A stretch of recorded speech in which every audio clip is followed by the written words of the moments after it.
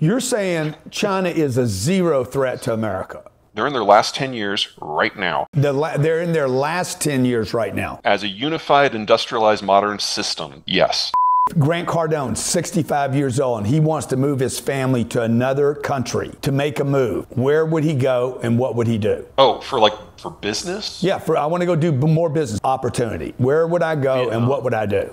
The next wave will involve NATO and it will involve us. Oh, wow. So the goal here is to prevent the Russians from ever leaving Ukraine. Because if they do leave Ukraine and they get to the Polish border and we get a direct fight between NATO and what has proven to be a completely incompetent Russian force, they're going to fling some nukes very, very quickly.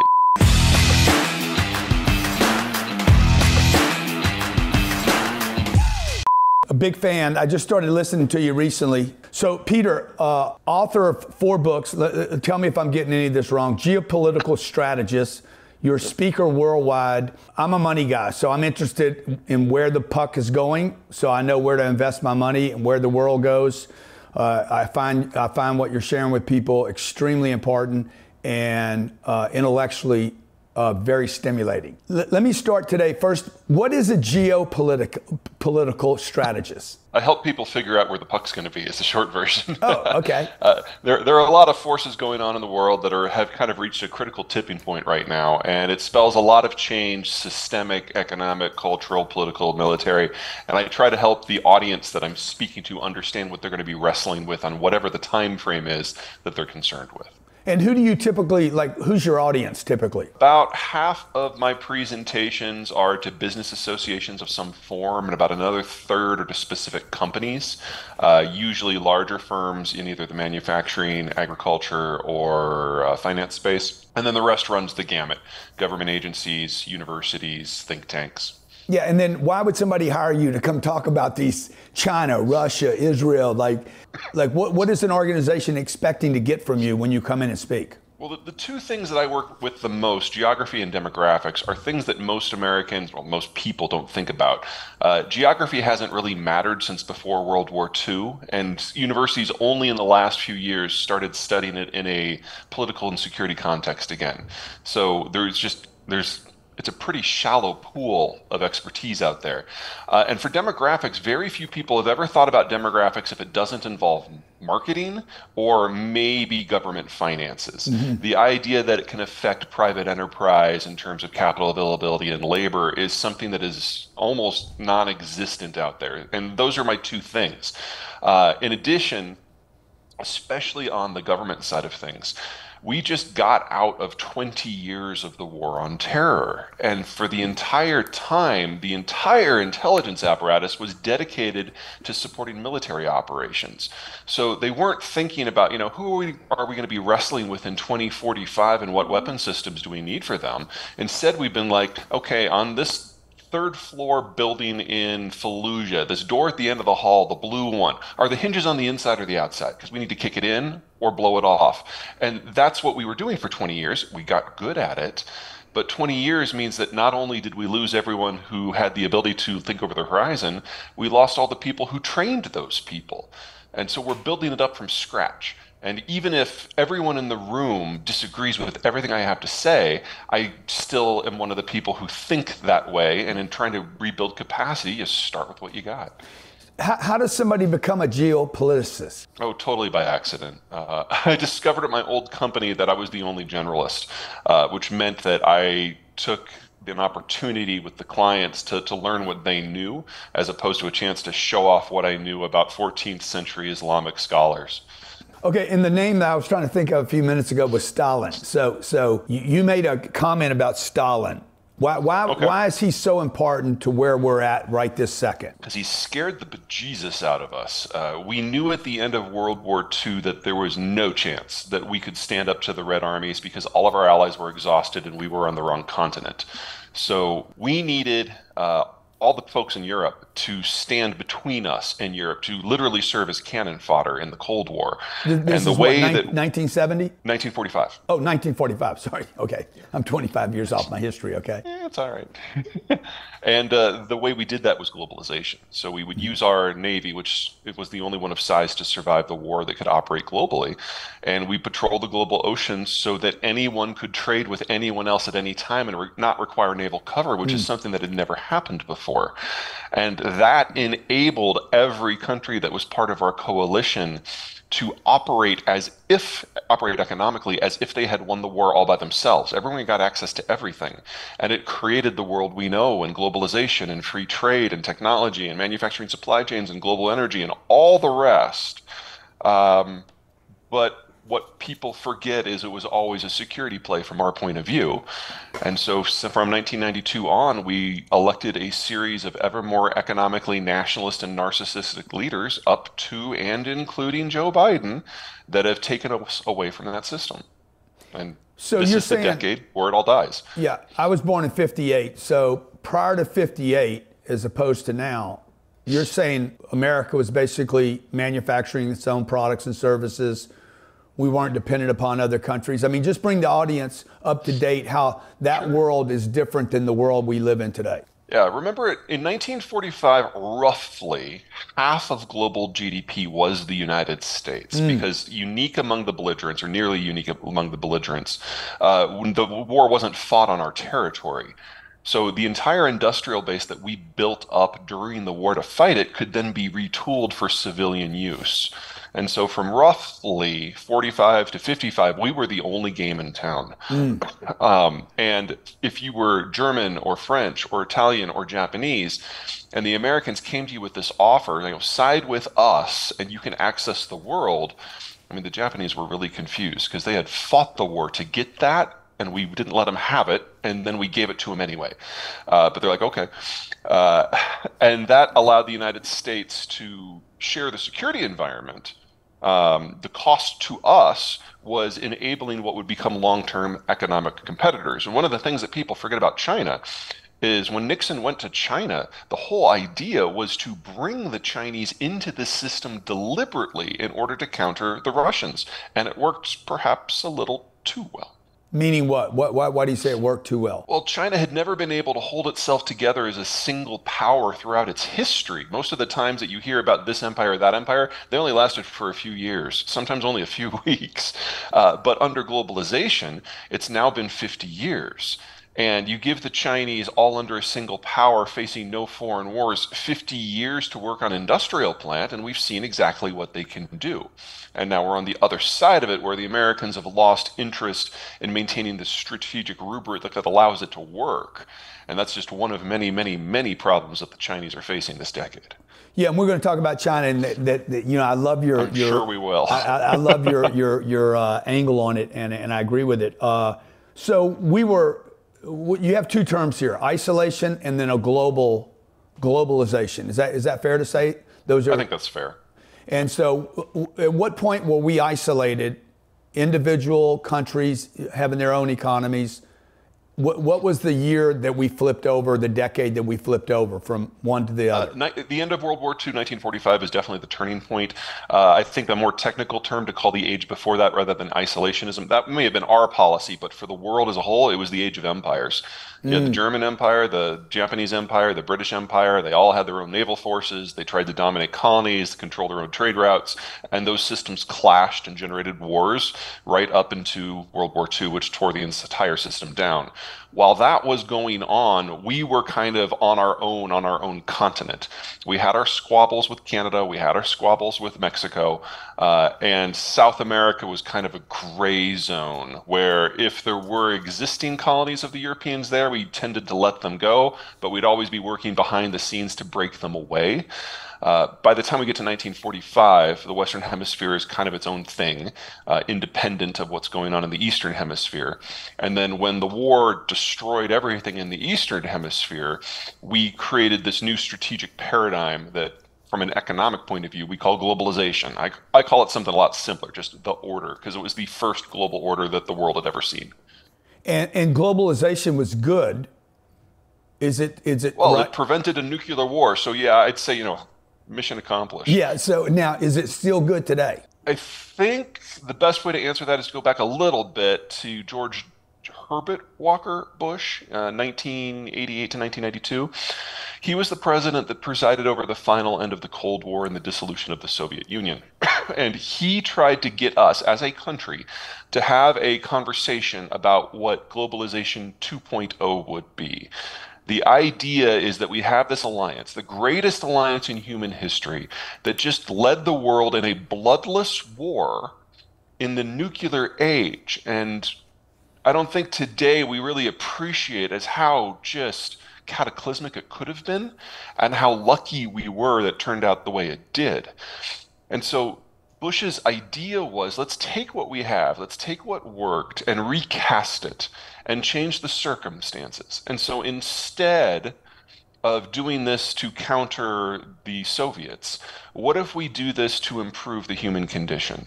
And we make conditions of participation with globalization about free enterprise and human rights and minorities, and we take the world into a fundamentally new age and break the wheel forever. And Americans weren't interested, so we went for Bill Clinton. We went for what? Who was Bill Clinton, who was much more narcissistic, much more economically nationalist, and then Bill turned into W, and W turned into Obama, and Obama turned into Trump, and Trump into Biden. And at each step, we moved further and further away from that aspirational goal. And in doing so, countries that are less than friendly were able to take advantage of the system as it remained, and that gave us internationally wired Russia of today. That gave us the Iran of today. That gave us the China of today.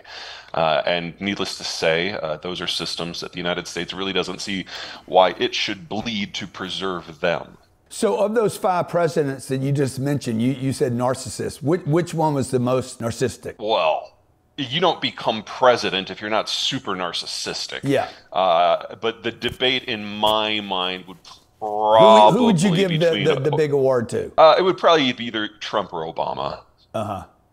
They from a domestic management point of view, had a very similar strategy for everything. Obama didn't like people. He just wanted people to do what he said. Does that sound familiar when you're thinking about Trump? The difference between the two is that Trump would talk a lot more. And while Obama refused to have meetings, Trump likes to have lots of meetings where people talk about him in a positive way. But the policies were very similar. And if we fast forward to right now, what are your 3 biggest concerns right now with particularly America and then the world? Sure. I mean, with the United States, I'm not too worried. We're going through a political transition right now where the factions that make up our parties are moving around, and that is always awkward and it was always painful, but it usually doesn't turn into political violence.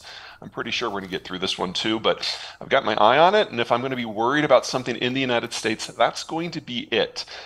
We've had a common view of what the United States is, how it fits into the world for 70 years, and that's changing.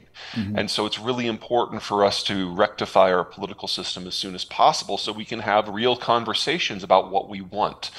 We can't do that while we're all screaming at one another. So that's another 2 years at least, unfortunately. So that's the only thing I'm really worried about here, and I think it will take care of itself. The 2 things internationally that worry me the most is that the most globalized economic sector is agriculture, and the most fragile one is agriculture. So if we have a sharp crack in the globalized system, we're going to lose the ability as a planet to feed 8 billion people, and that means we won't have 8 billion people. Whether it's fertilizer coming out of China or Russia, or the manufacturing supply chain that does the equipment, or the financing that allows farmers to operate, all of it is in danger, and we're going to lose some very big producers, with probably the Brazilians at the top of that list, and that's going to kill 1 billion people if we're lucky. It could get a lot worse, and I don't see a way around that. I just see some ways we might be able to limit the damage, and no one's working on them. And then number 3, this might be a good time to go into China. China's breaking. They're in their last 10 years right now, and they're in their last 10 years right now. As a unified, industrialized, modern system, unified country, yes. And the information control has gotten so strict. It's not that they're not sharing information. It's they're not even collecting the data so they know what's going on anymore. So China might break, and the first sign we get is that the product doesn't arrive. So we are in a race right now to rebuild that industrial plant somewhere else. And every day that China doesn't die has become a gift because it allows us to use China's industrial plant to build industrial plants somewhere else. It's kind of like the reverse of the last 40 years, and thank God. Uh, but I've got a bunch of clients who have some product on order from China that now has a 4-year wait list. I'm like, you got to consider that that might not ever arrive, and it's time to plan for some alternatives. And what do we depend on China for, other than everything? China's the workshop of the world. So none of the raw materials come from China, but a lot of the materials processing is in China, and most of the assembly of finished goods is in China. And then there's a lot of manufacturing steps in between where the rest of the world is more important than China, but a lot of the low-end stuff is China. So whenever you see made in China on the back of a product, it probably wasn't actually manufactured there. It was assembled there. And I'm not trying to say that that's not an important step. That's a hugely important step. Obviously, if you brought me all the components to a computer, it's just going to be a bunch of paperweights in my hands. We need that assembly. That's not an unskilled labor issue. And you've got nearly 1 billion industrial workers doing this. That's why the Chinese are so good at it. But we now not only need to rebuild that capacity somewhere else, we need to probably do a lot of it with a different model. China has, in many ways, stalled technological progress in manufacturing because they have 2 billion eyes and 2 billion hands to put things together. If you want to do that stuff somewhere else, there aren't enough eyes and hands. We're going to have to find a way to automate it. It's going to be a different technological picture. And we don't know how well that's going to work or not until we try. And Mexico probably can't help us too much because, to be perfectly blunt, the Mexicans are too smart and too skilled and are too good at doing better things. You're saying the Mexicans are smarter and more skilled than the Chinese. Oh yeah, oh yes. I would say that in terms of labor productivity per hour worked by cost, Mexican labor costs about 1/3 of Chinese labor, but produces twice as much. Wow. So why don't we use? They're arguably the most value-added economy out there right now. So why doesn't? I mean, I don't know. I don't hear this from mainstream media. So why don't we depend more on Mexico for services? They're our #1 trading partner, and they will be for the rest of our lives. Yeah, the Mexicans are firing all cylinders. The problem is that there's only 130 million Mexicans, and there's 1.3 billion Chinese, and the Mexicans can't add again in the next 10 years what they've done in the previous 30. They don't have enough workers. Population-wise, they can't. Yeah, Mexico is a huge partner, valuable partner, already a committed partner, not going anywhere. But they can't pick up and do what 1 billion low-skilled Chinese laborers do. Right, but India's bigger population-wise than... India is a possibility. The problem there is while India has scale, if you look at it as a whole, it's not one place. It's really like 30 different governments in a patchwork. It's more like the Holy Roman Empire. So also... That COVID's kicking your ass today, huh? Yeah, it sucks. I'm sorry, man. Sorry you're having to go through that. So is this the first time? 4th. Yeah. Yeah, I mean, the COVID was fine. It was the cold that came after that's really nailing me. Did this one start? Did this one start with a headache? Oh yeah. Yeah. Yeah. I'm in week 3 now. Yeah. Okay, so India. Got to compare it to China. So China, most of the population, 70% lives in one valley in the north, the North China, or the one plain, the North China Plain, and that is China in a classic sense. The Indian population is a little bit more spread out in different geographies. It's got the Ganges River basin, but it's a lot more undulating of a landscape, so building infrastructure is a lot more difficult in India than China, even if the governing policies were the same. You also have a lot of areas in India that have active insurrections. You've got different religions. You've got different languages. It's a very messy place if you're trying to put it into any particular box, and industrial policy reflects that. In China, if they decide they're going to build roads and high-speed rail to connect everyone in the North China Plain, you get 900 million people with that one project. There's no place that's equivalent in India. And that's before you consider that the Indian government has often seen globalization as nothing more than an American security ploy, because it was. And so they were more pro-Soviet, especially when the Chinese joined the United States in the Cold War. So India was very late to the game of industrialization and globalization, and it's starting with a 50-year deficit. So India will be part of the future in a very big way. But the first thing they have to do is build out their industrial plant for themselves, not for us. So I think more realistic partners are going to be elsewhere in East Asia. From a security and a technological and a capital point of view, Japan's at the top of the list.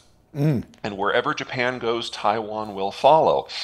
But if you're looking for the fingers and eyes issue, you're looking for countries with relatively large populations. What does fingers and eyes mean?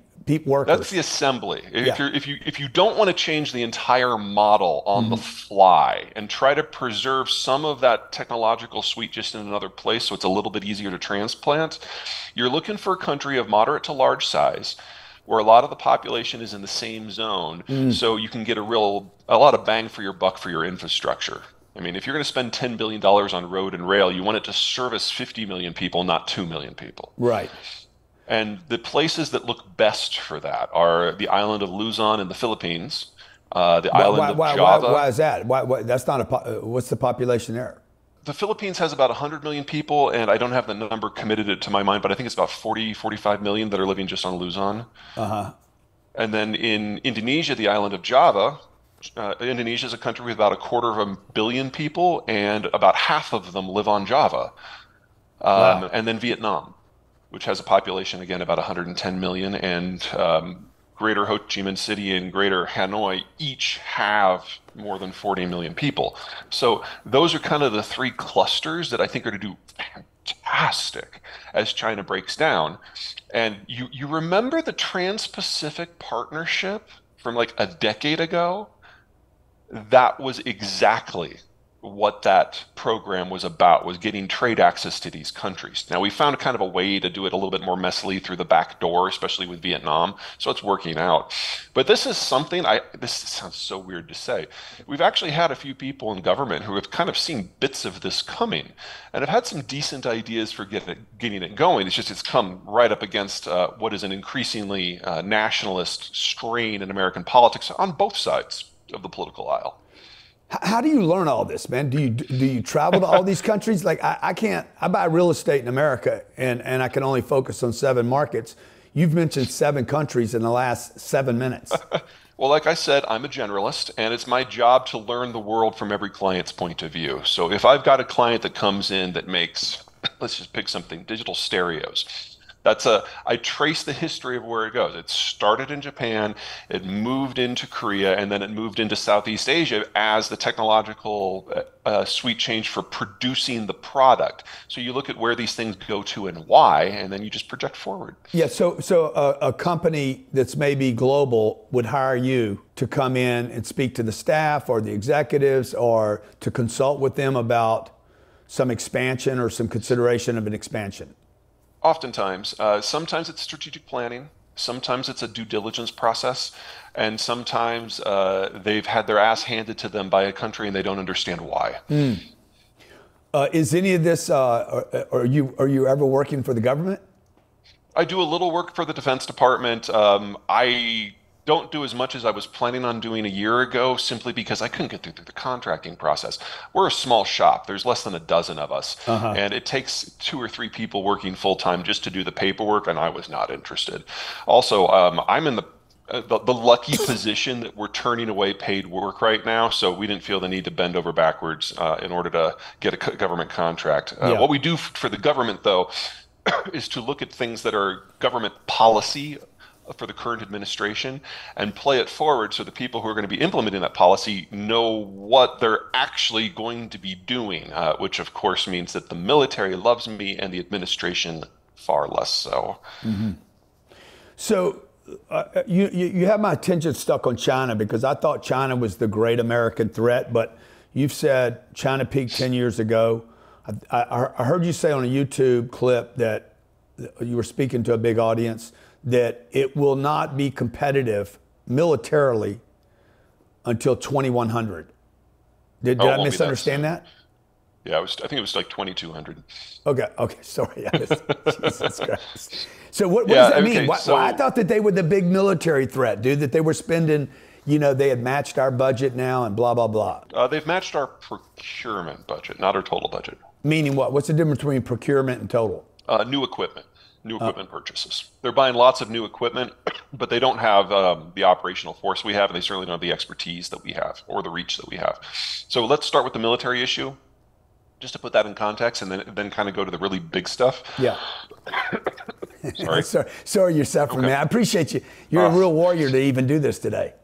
Nah, it's all right. Yeah. Sometimes I'm on stage like this. I'm like, dropping in drops and NyQuil while I'm talking on stage. Okay, first, military. Okay, based on whose numbers you use, the Chinese have somewhere between 380 and 650 ships in their Navy. We have about 270. Mm-hmm. There are two problems with that comparison. The first one is it ignores size, because in Navy issues, size matters. And so we have 12 ships that are 100,000 tons or bigger, the super carriers, and we have another 3 on the way. The Chinese have none of that class. Well, they've got one that they've built that is going through flight trials. It is intended to be a test bed. No one in the Chinese Navy suggests it will ever see combat. And what are super carriers useful for? Super carriers are what you use for projecting long-range power. Mm-hmm. So the beauty of a super carrier is you can basically take an air force that is larger. One ship has an air force that's larger than the air forces of all the countries in the world except for the top 4. And you can move it wherever you want and choose the time and the place of an air and naval conflict and then sail on. So if you want to knock over a country, a super carrier is what you want, and we have 12 of them. So and how many super carriers would we have outside of Israel right now? We have smaller carriers outside of Israel right now. They're called Marine Expeditionary Units. They're about half the size of a carrier, but they also carry 3,000 to 5,000 Marines on them. And so that's a different sort of awesome military platform. Yeah. We have 10 of those. Wow. So I saw you get excited on that.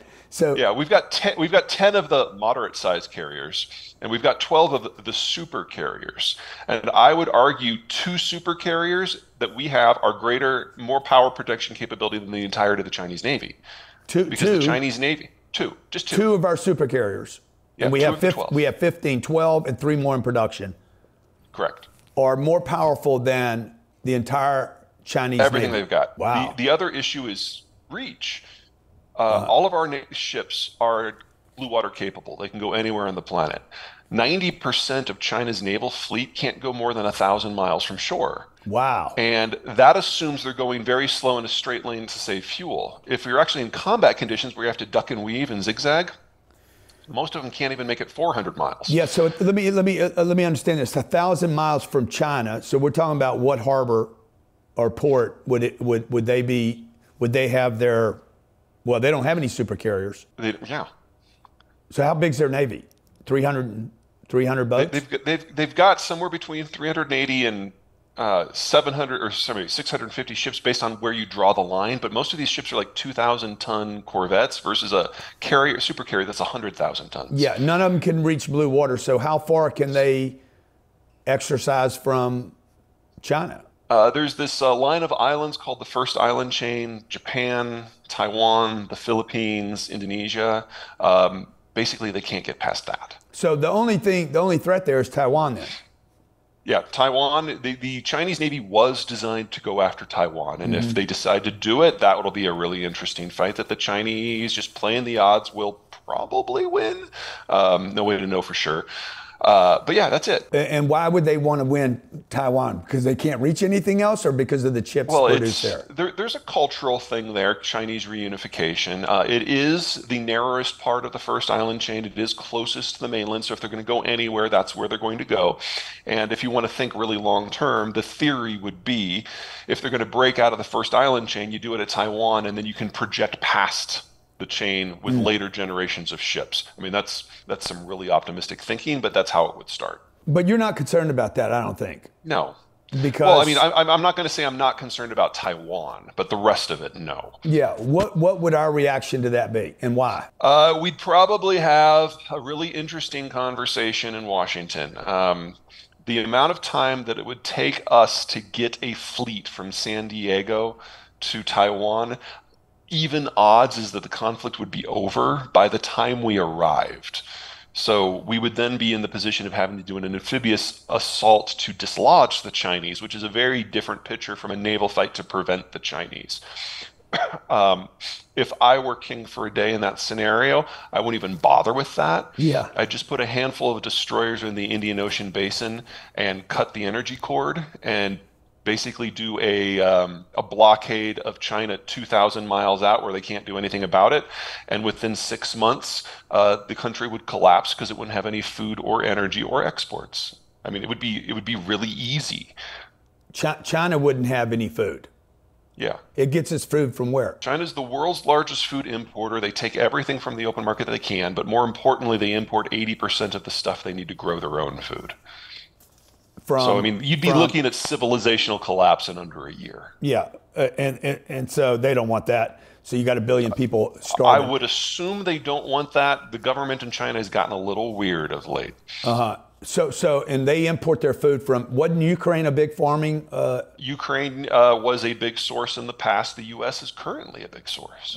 So we export a lot to China. Yeah, a lot of commodities, yes. So commodities and technology. Yeah, so if we weren't exporting commodities, we would have a collapse over here as well, though, right? Yeah. No? One of the beautiful things about food is if you don't have it, you die, which means that it's the last market that really crashes if things get strange. Okay. I've never heard it put like that. You're not concerned about China also because of their aging population. Talk about what's happening there. Yeah, so two things. Number one, you've all heard about the one-child policy. Very real thing. For 45 years, the Chinese have basically prevented people from having more than two kids at all, and in many cases, just the one. Second, and far more importantly, when a country industrializes, they also urbanize because all the industrial and manufacturing jobs are in cities. Well, when you're on a farm, kids are free labor. You have a bunch. When you're in a city, kids are an expense. You only have one or two. Well, since Nixon went to China, China has been through the most rapid urbanization process in human history. And so they've gone from having on average 7 kids to on average less than 1 in less than 40 years. Well, you play that forward, and there aren't enough people under age 50 in China to even theoretically repopulate anymore. This is now by far the fastest aging society in human history. And if the data that they have released of late is correct, they have seen their birth rate drop by more in the last 5 years, 6 years, than what happened to the Jews of Europe during the Holocaust. Wow. So that's assuming that the data that they usually lie about to make themselves look better is correct. The reality is probably a lot worse. And so assuming nothing else goes wrong, we're looking at a national collapse in under a decade because of a lack of people. A national collapse of China in a decade. Yes. Yeah, that assumes no military conflict that they can't win, no trade dispute that they can't win, nothing that looks like a trade war, no problems with the agricultural system, no financial bubble pops. Everything else goes perfectly. We're looking at 10 years. Yeah, so is that explained then why they were building cities, counting that as GDP, and then collapsing those cities and buildings because nobody moved into them? I think somebody found that there was no electrical being expended after the build out, so therefore no population. Somebody tapped into that 3, 4, 5 years ago. It's so much worse than that. Okay, so two things. Number one, the Chinese have a very different financial system than us.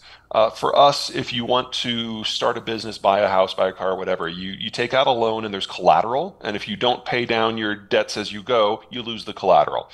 For us, finance, money is an economic good and is treated as such. In China, the state controls that space. You've got the big state banks. The government restricts what the people can put their money into in order to keep it at the services of the government.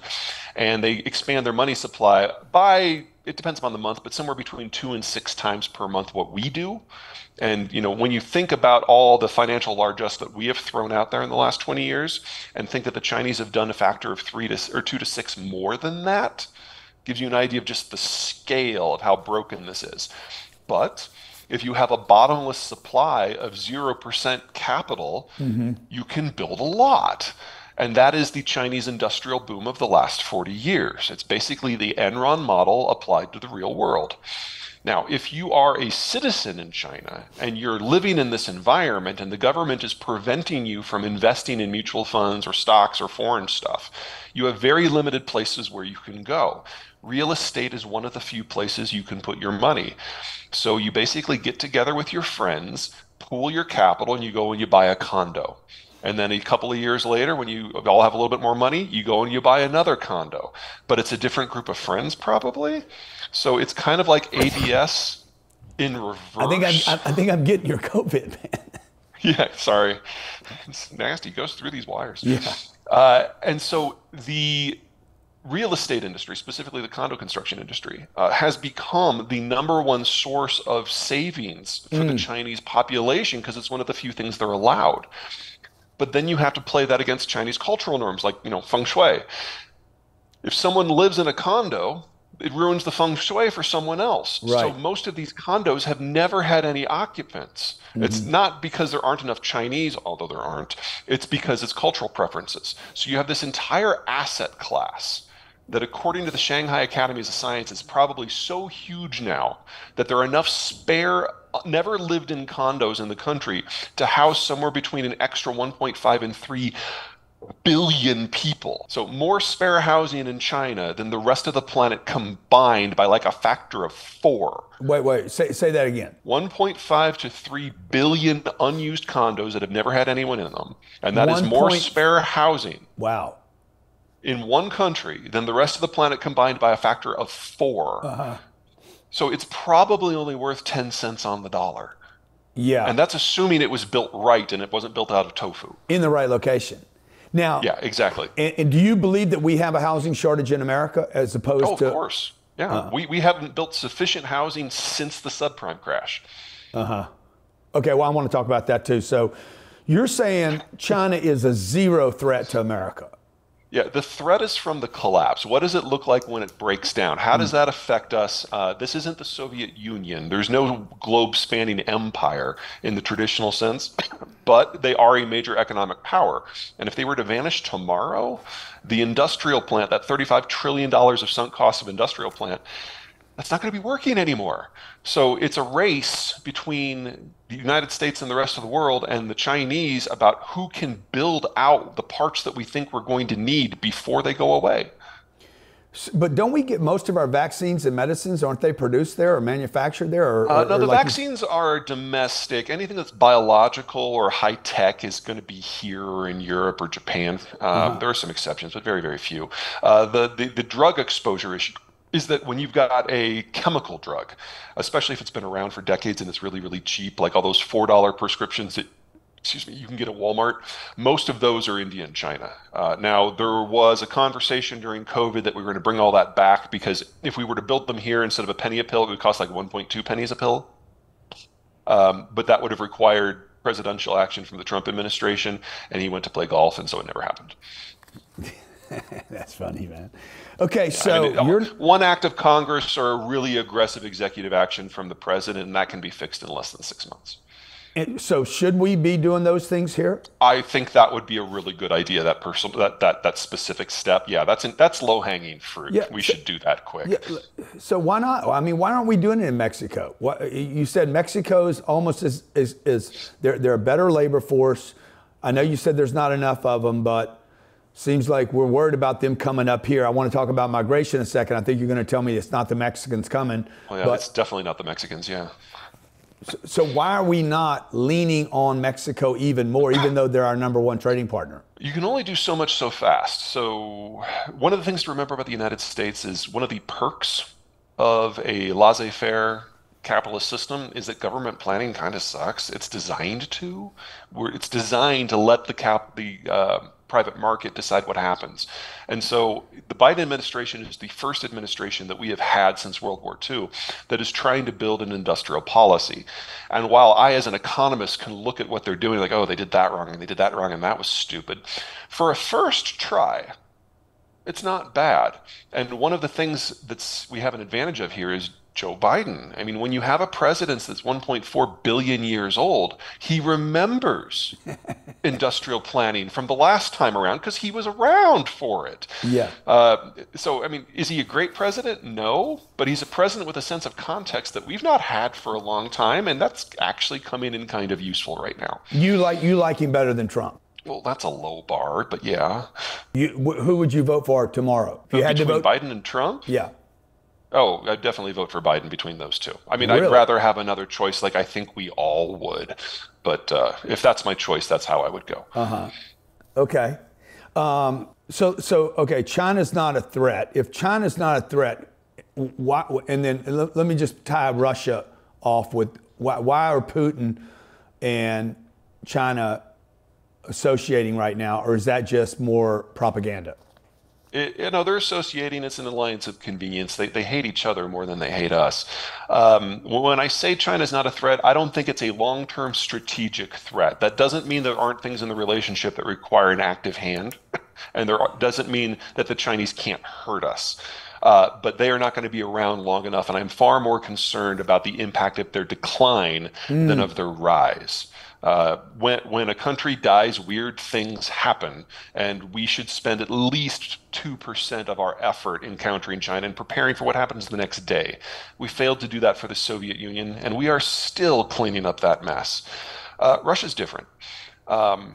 China, if they decided to go on a military spree, they can't achieve anything. There's no place that they can go to get access to the resources and the markets that they need. They need global access as guaranteed by the US. And a military conflict is just going to hasten their demise. Russia's different. Russia isn't concerned with economic development in the same way. Their people are inured to misery. And the problem in Russia isn't naval access, it's land access. There's a limited number of places where other powers can access the Russian heartlands. And if the Russians can forward position troops in those spots, they can prevent any theoretical invasion from happening. And that's what the Ukraine war is all about, is getting to those spots. The two that are closest are in Romania and Poland. So it's not that Ukraine's the end of the story. It's just the next chapter. This is the 9th post-Soviet war that the Russians have instigated, not the first. And it won't be the last if they win. And the next wave will involve NATO, and it will involve us. Oh, wow. So the goal here is to prevent the Russians from ever leaving Ukraine. Because if they do leave Ukraine and they get to the Polish border and we get a direct fight between NATO and what has proven to be a completely incompetent Russian force, they're going to fling some nukes very, very quickly. And so if we are in that situation, we're going to find out two things real quick. Number one, how well does our missile defense work? And number two, are Russian nukes maintained as badly as everything else in the Russian military? I would rather not have that come to Jesus meeting. I would rather have the military conflict never go beyond Ukraine, and that's why supporting Ukraine is so important. And everyone who is in power in the Democratic side of things understands that.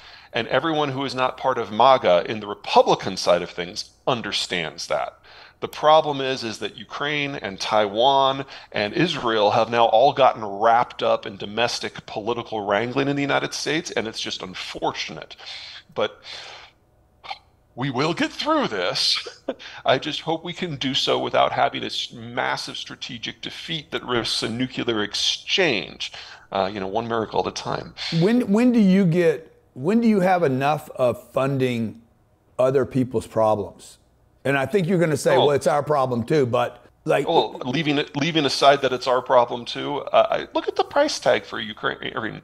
About 70, almost 80% of the stuff that we have sent are our decommissioned military assets, things that we consider too low tech to even transfer to our other allies. We were going to just blow them up. Yeah, but it's $500 billion. So you're saying it wasn't really money, it's just equipment? If you look at what we paid for it, yes, it's $500 billion. Yeah. But it was actually going to cost us money to dispose of it. So the Ukrainians are actually doing us a budgetary solid. Come on, man. That's no, seriously. Goddamn, if I did that economics, somebody would say, hey, you just did the Louisiana trickery-rickery. the equivalent of giving them an old Commodore 64. Do Okay, you so have we're a not use for helping. Commodore You're saying 64? we're not actually helping them. We're giving No, them. we're helping them hugely because what the Russians have is worse. Uh-huh. Yeah, when this conflict started, Ukraine functionally didn't have a military at all. So Now they have let me kind of ask you what this they though. call a Then petting zoo military. why do we put a value on it at all? Why don't we just say, hey, we just gave them some goods that we needed to get rid of, and it's not worth $1 trillion or That's a question for the folks at the Congressional Budget Office. They put a dollar value on everything. Now, there is cash. About 10% of what we're giving is ammo, which we have another use for, obviously, and about 20% of it is development assistance. But the Europeans give a lot more of that than we do. Okay. Now, Also, yeah, go ahead. let's say it's all real cash, and it really has been $250 billion. Yeah. Rebuilding Atlanta would cost a lot more than that. Rebuilding what? Atlanta, or Chicago, or Baltimore. But we're not. We're not rebuilding our cities, man. No. You're missing the point here. Okay, If we get into a direct fight with the Russians in Poland, they will throw city flattening nukes. Are you That's saying what we have to prevent. Are you saying that Russia, you believe in my lifetime and yours, we will see Russian nukes in the air? If the war moves beyond Ukraine, absolutely. Yeah, we're fighting this war the cheap way right now. So you're okay. So how long does this war go on then? Give me that prediction. I wish I had an answer for you. And anyone who thinks they can answer that I know, but is if just you were making going to it just up. if you were going to say a number, what would it be? Well, you see, the problem is the Russians have proven so incompetent and the Ukrainians have proven so good over and over and over again that everyone's assessments are wrong. If I was to guess, we have to do this until such time as the governing system in Moscow cracks. Now, one of the things that Putin did in his rise to power in the 2000s is he systematically removed any potential threat to his person and his clique from the entire system. And all that is left are his old cadres from the Cold War who were part of the intelligence apparatus. That's only about 125 people now. So unlike Iran, where the political elite is 10,000 people, and unlike China, where it's just Xi in a cage, you can imagine a scenario where a bad flu season takes out the Russian government. So basically, there's no plan to kill them, because if there was, they'd probably hit that big button. But we're in a situation, where all of these guys are over 60. Yeah. And just mortality for the Russian health is pretty high. I don't mean to suggest that this is going to be over next week, but we're not talking about decades here. We have to hold the line until the Russian ability to make political decisions falls apart, as has happened multiple times in Russian history. Is it real to you that Putin would line up tanks for 3 weeks on the border and not have had some communication with Biden that, hey, I'm about to go in there? The understanding that I have is that Putin made the mistaken belief that as the United States pulled out of Afghanistan, that it was going to be incapable of operating anywhere in the world. The reason why I say that was stupid is because you basically took what had been a albatross around the American neck for 20 years and removed it, which meant that the United States all of a sudden was free to operate anywhere in the world. But that's one of the downsides of having such a vertically concentrated government, is one person can make a bad decision and it ripples out. And based on getting rid of equipment, then you think just leaving $8 billion worth of goodies in Afghanistan was the smart thing to do? Oh, anything that, this is going to sound awful. Getting out of Afghanistan for only $8 billion was a bargain. We probably should have left Afghanistan 15 years ago. Yeah. And the reason we didn't is no one wanted to be responsible for the political mess that happened the day we left. We always knew it was going to be a mess. And that's why Obama didn't leave, and that's why Trump didn't leave. And Biden decided to, say what you will about the dude, he knows how to pull off a scab. Yeah. And then, so what did we spend in Afghanistan? A couple $1 trillion? The entire war on terror, I think it was about $2.5 trillion, but yeah, over half of that would have been on gas. Yeah, now to you, is that real money, or is that just stuff that was real money? Okay. that was paying for first world soldiers to do fourth world drudgery work. That was a waste. Yeah. What would you have done if you were the king, of America? And I said, look, man, you cannot spend the $2 trillion over there. What would you have done with that $2 trillion for America? Well, in the aftermath of 9/11, we had to do something. We had to go in. We had to get Obama, or excuse me, we had to get Osama bin Laden, and we had to knock over the Taliban. You said it, I didn't. Yeah, my bad, sorry. Those goals were all achieved 15 years ago. So the day that Osama bin Laden was killed, especially since he was killed in Pakistan, I would have started a broad-scale withdrawal from everything. And let's say we're gonna still. Oh, what I would have done with the money? You're still gonna spend the $2 trillion. I'm like, bro, we got to spend this $2 trillion. Oh, well, if we have to spend it. What would you spend it on in America? I would have done Obamacare the right way and actually had healthcare reform as opposed to healthcare payment reform. What would that have cost? That would have cost less than $2 trillion. Okay, so you still have, let's say you still have a trillion and a half left over. Oh, broadband access on a national basis. For everybody. Yeah. That's a couple $100 billion. Best way to help somebody move into the next economic tier of their life. The follow-on growth for that's huge. Okay, you still got $1.3 trillion left over. Oh well, this is a great day. Get you a new car. Let's see. I would build a multimodal transport system from California and Texas down all the way to Mexico City, so that the Mexicans. That's $5 billion, $10 billion. 10 billion. That's his chump change. Yeah, that's like candy for everyone. You still got a trillion 280. Like you got trillions of dollars to get rid of. To get rid of. This is a great problem. Look, we're short 4 million homes in America. We have another 40 million. Just my little real estate mind. Another 40 million unwanted, undesirable, nobody wants to move into them homes. And we have, 75 million baby boomers that are going to freaking clock out here in a little bit. First, they're going to retire and want to go on cruises.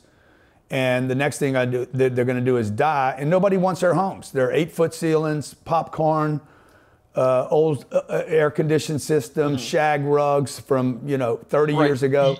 Their kids don't want them. You don't use government funding to build homes. You use government funding to shape the regulatory environment and to provide but I got a better trillion. credit You got a terms, trillion. kind of like the VA. You got $1.3 trillion. Yeah, I know. What I'm saying is if you build some sort of credit system somewhat similar to the VA so that vets can purchase homes in a little bit more easy terms, do something a little bit like that. Yeah. The problem with that is it starts to sound a little bit like subprime and Freddie Mac and Fannie Mae. And the first time we did that, it didn't turn out very well. Remember, the U.S. sucks at industrial planning. Right. So the best way that the federal government can shape that environment, unfortunately, is regulation. And from a government point of view, regulation is free. So what do you do? That's why I like infrastructure, because infrastructure generates the economic growth that allows the rest of this to happen on its own. Yeah. Talk to me about the demographics, the aging population in China. When you say that, I start thinking about America's aging population. What does that affect over the next 25 years as people my age start to retire it's very real. At their peak, there were 75 million baby boomers. We're still a little bit above 70. And on average, half of them have already retired. That means that they've liquidated a lot of their more aggressive retirement savings plans and gone into a lot more boring things like cash and T-bills. And that singular effect so far has tripled the cost of capital of the United States. When you say triple the cost of capital, how do you define capital? All sources of capital access. So that's everything from the bond market and the stock market to T-bills to the mortgage rates.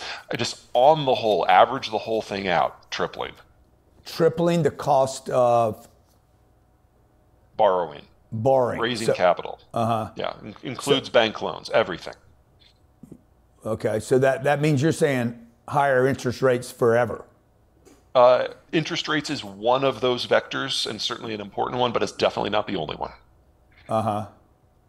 And forever is a very long time. Yeah, but, okay, 25 years. So I'd say 15. 50. Yeah, 15. We have to wait for another large generation to be in their 50s, because that when you're 55 to 65, Right. That's where most private capital generation happens, and the millennials will be in that period when we hit about 2035 to 2040. Yeah. So So where all we does have the to do money is wait go? until then. I'm Where sorry. does the money go? Like, the money doesn't disappear when I die. Well, the boomers are going to spend all of it, so it probably. You think they'll spend it? Okay, number one, we're living longer, so the boomers are going to use more as they move into retirement. Number two, they're drawing down pensions and healthcare because Obamacare made healthcare incredibly expensive. And so we now have our largest generation ever drawing the highest health bills in their life. At the same time, they're no longer paying taxes and they're drawing down their pensions. So the capital suck Yeah. into the boomer space is massive, and they're no longer contributing because they've liquidated all their aggressive investments. Are you concerned about the pensions in America Oh, absolutely. I mean, I'm as much as concerned the about banks? pensions in almost everywhere in the world, but yes, in America too. Are you concerned about the pension funds as much as you are the banks? Much more. I'm not worried about the banks right now. More. You're worried about the big pension funds like CalPERS. I'm worried about every single pension fund in the country, whether it's state or federal or private. I am not worried about the banks at the moment. Yeah. We have some of the lowest delinquency rates that we have ever seen in history, and even the places where we've seen things shoot up disturbingly at rate, we're still not up to the 40-year average. So it's not that there's no risk on the horizon. I'm saying that we have every financial crisis we have ever had has been about asset quality, and at the moment, that's not a problem. Interesting. So you're more worried about pension funds. Names. Give me some names of a big pension fund. Oh, sorry, I didn't study for this part of the test. I am unaware of a pension fund anywhere in the country that I think is in good shape. No, but okay. None. So you were talking about this. This is what firemen, policemen, teachers depend on. Government workers are definitely the ones that are probably a little bit more concerning because people have overpromised. Okay. And a lot of those pension funds are heavily invested in the commercial real estate sector. And I think office space is going to, of all of the property sectors in the United States, the one that I am worried about is office space. Yeah, there's about $1.5 trillion worth of office debt out there. There's another Is trillion. that low? I thought it was a lot higher for some It could be reason. 2 Again, trillion. didn't study for this part of the test. No, that's fine. It could be 2 trillion. Okay. There's another $1.7 trillion coming due in multifamily in the next 36 months. I'm not so worried about that one. Here, let me explain why. Okay, so the millennials are finally having kids, and the boomers are moving into retirement spaces. For both of those categories, families starting out and people looking to move in together for old folks' homes, multifamily looks more or less okay for me. It's not that there's not stress. There's always going to be some degree of stress, but the demographic factors that are driving how we live seem to support that space. That's not how it works with office space. The boomers loved their offices. They felt it was a cultural requirement, and they're now retiring, and they were the largest generation ever. The next generation in is Gen X. They are the second smallest generation ever, and they hate the office. And they're now becoming the decision makers, and there's fewer of them.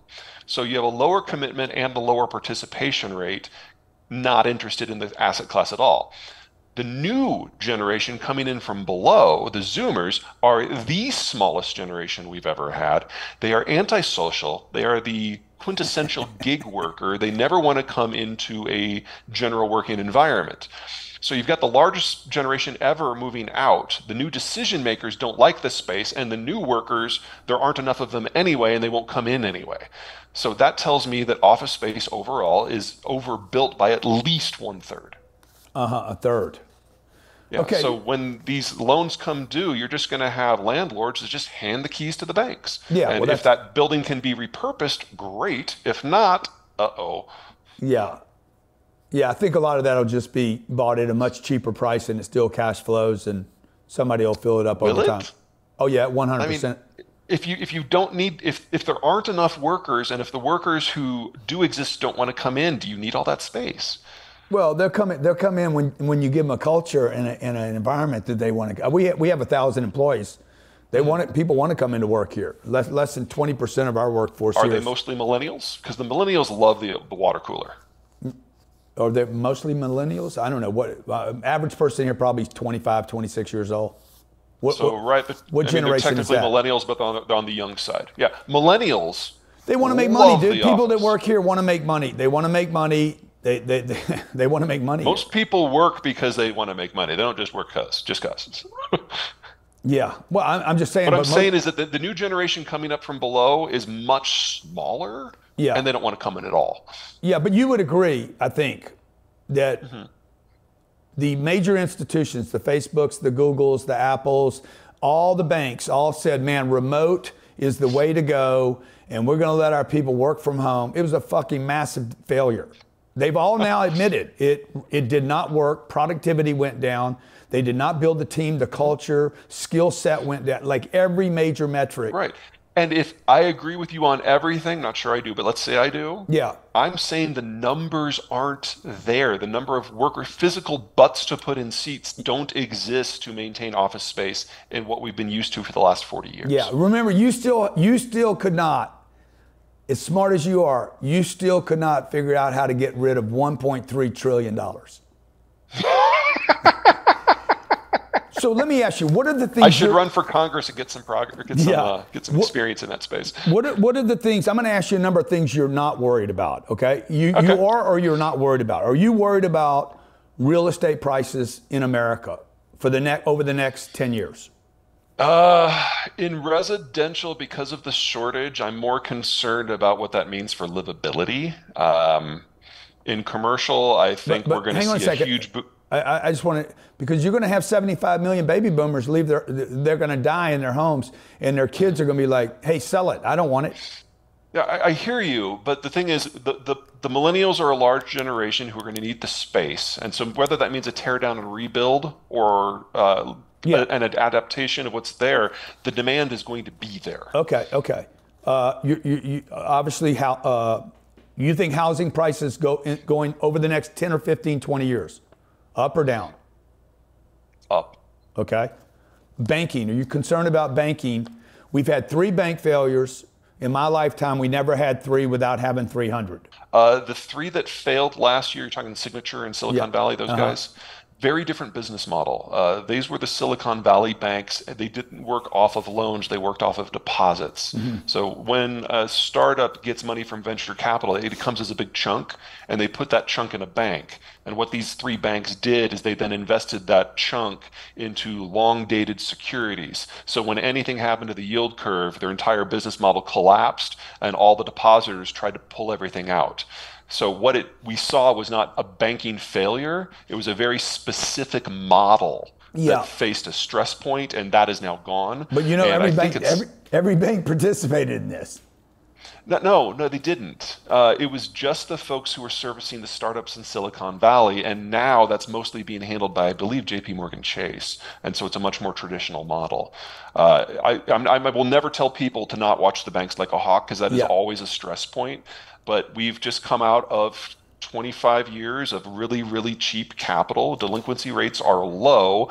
And I think the bigger threat is that people are kind of stuck in their homes right now because either half of them are paid off, and why would you take out an 8% mortgage? Or the other half are below a 4% mortgage, so why would you take out a mortgage? So while that's going on, nobody wants to build new housing, and we already have record low housing stock. So that clears out a lot of that popcorn ceiling stuff over time that you were concerned about. And you suggested earlier that we have a housing shortage here because of 2008, 9, and 10. All housing stopped. Yeah. We've probably been building about 1/3 to 1/2 of what we should have been every year for 15 years now. Right. So what do you think happens in this cycle? Because we're getting ready to go through a major correction. Housing will stop. Construction will stop. Construction loans are coming due. You're going to have failed projects all over the place. So until we have a reset of expectations based on capital, which is going to take more than a year, I think you're absolutely right. And then we're going to have such a shortage, we're going to have no choice but to build, but it's going to be at a much higher cost with less labor and less capital, and that means inflation. So is affordable housing an oxymoron, and it's not even possible? And it's just the goalposts are definitely moving, and what we have considered affordable for the last 15 years no longer exists. What is your prediction? Are you worried about the U.S. dollar ceasing to exist? Nah. Why? Well, there's no competitor. Every time I hear this, If you think the dollar is going to go away, you got to say who's going to replace it. It's not going to be the euro because they confiscate insured bank deposits to pay for their bailouts, so no one uses the euro. It's not going to be the yuan. It's not internationally tradable. So when It's we not going see to be. these Go ahead. headlines, I'm sorry if I'm interrupting you, but That's all right. when we see these That's why we're here. headlines, oh, the BRICS are getting together and they're trading now petro for or ags for their rubles, and like, haven't they attempted that for 30 years now and it's failed every time? You're looking at some extremely bad reporting in the financial space on this topic because at the BRICS summit that they had in South Africa a couple months back, the opening statements for the Chinese, the Indians, and the South Africans, like, we have no interest in a non-US dollar denominated system. We have no interest in a BRICS currency. They said that directly in their opening statements, but that didn't penetrate the financial press in the United States. Where was that? The only country Where was that at? I think it was in Pretoria. Pretoria or Johannesburg. They said we have no interest in what? A non-US dollar denominated system. No interest in a BRICS currency at all. The only of the BRICS countries who said they want to use something else are the Russians, and they think everyone should use the ruble.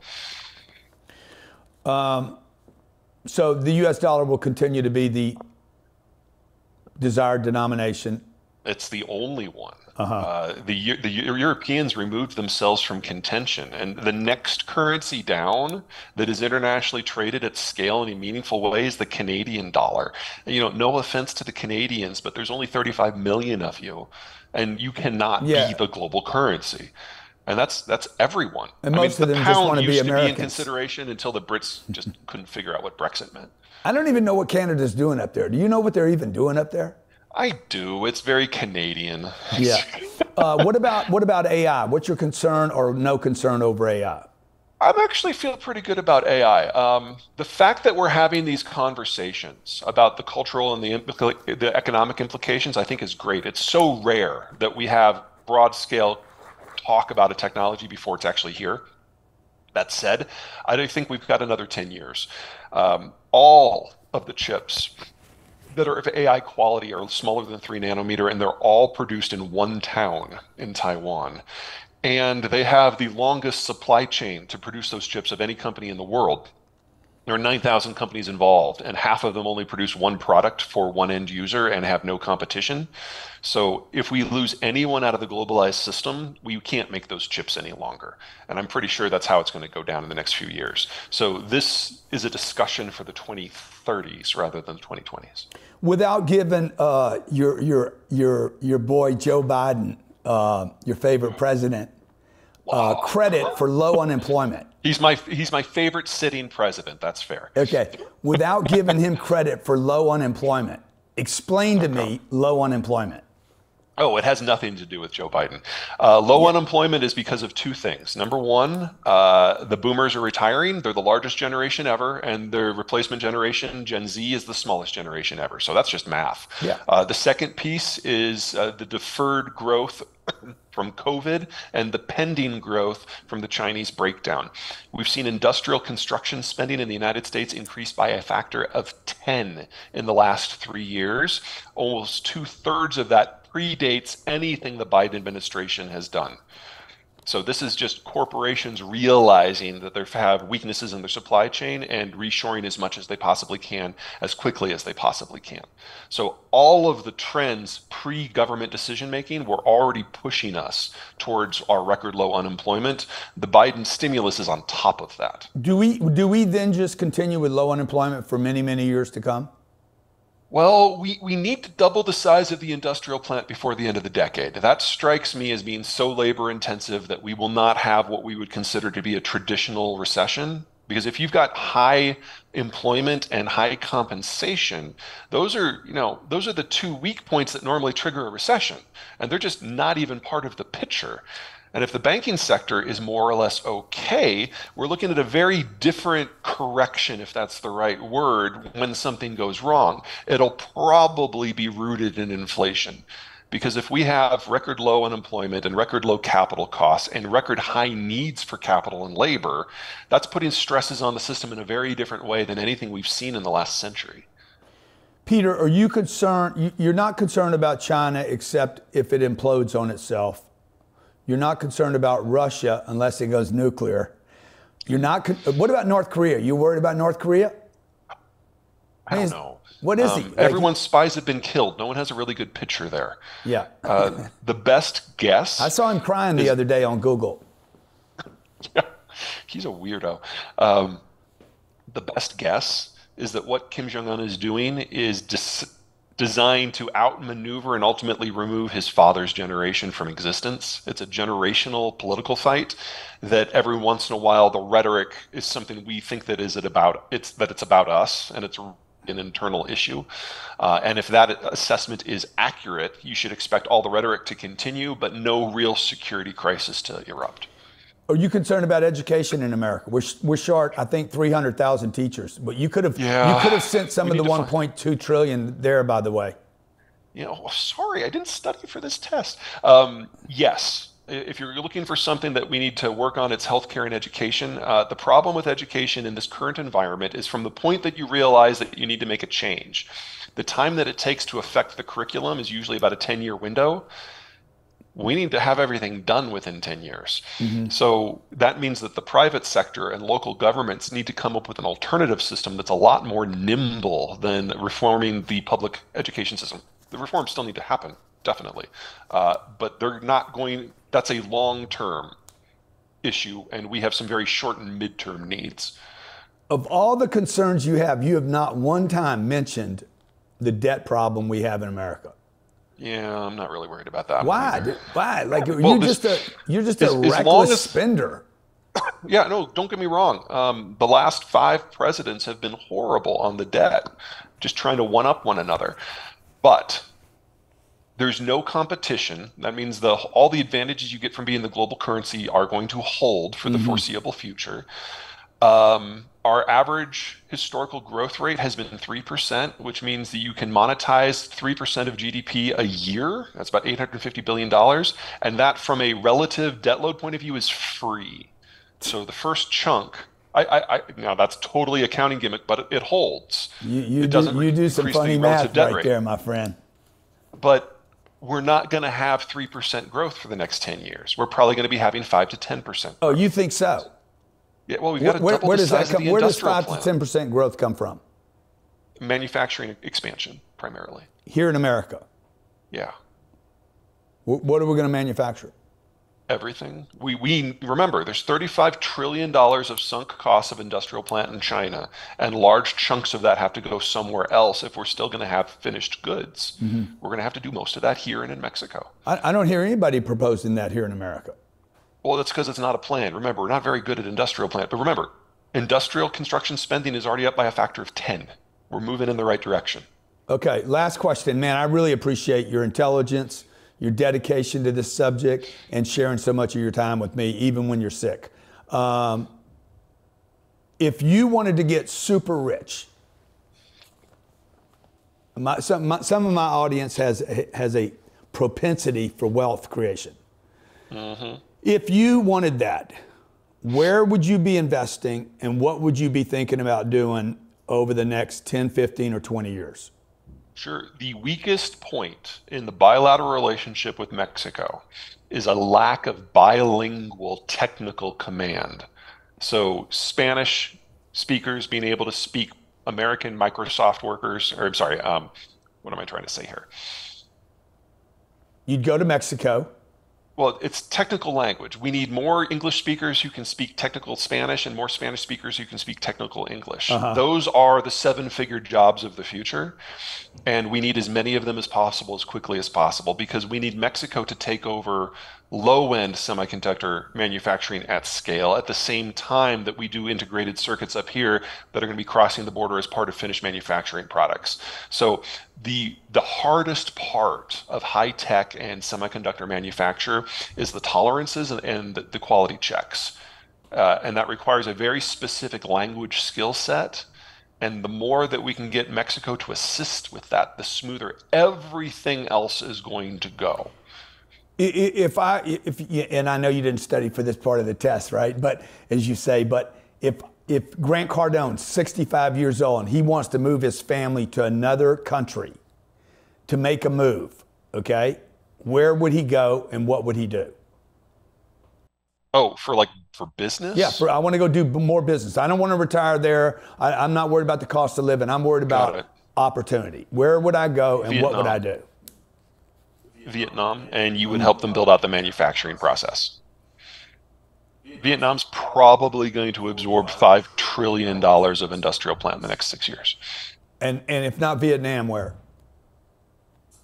I mean, Mexico's a solid choice. Yeah. A little bit more familiar. Peter, thank you so much, man. No problem. Appreciate it. If I can ever do anything for you, please reach out to me. Guys, I'm going to give you a link to follow. You're pretty active, Peter, on Twitter, right? Not on Twitter, but we've got a newsletter video log that goes out every day. Okay, where can people find that? Zeihan.com/newsletter. I'll put the link up for you guys. Thank you, Peter, so much for being with me in the Cardone Show. I appreciate it. Appreciate your intelligence and the time that you spent with me. Hope you guys follow him. Make sure you subscribe to his newsletter. Thank you guys for tuning in today. Peter, thumbs up, man. Get well. Take care.